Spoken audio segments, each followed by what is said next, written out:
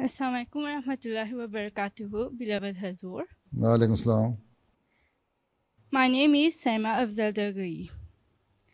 My question is, in the Holy Quran, Allah Ta'ala said, "And we sent you not, but a mercy for all worlds."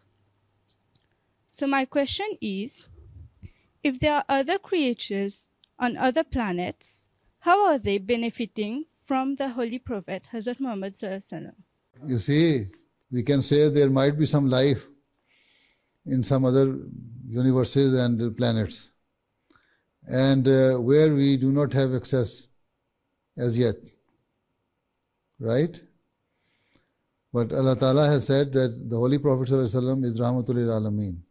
So, he is mercy for mankind, for the known world or the habitation of this planet, right?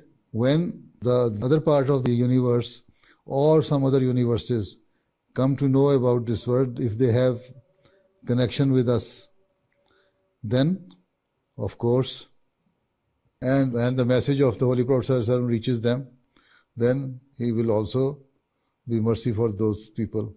And we shall have to behave well towards those people, not that we destroy them or usurp their rights or do not behave well with them, right?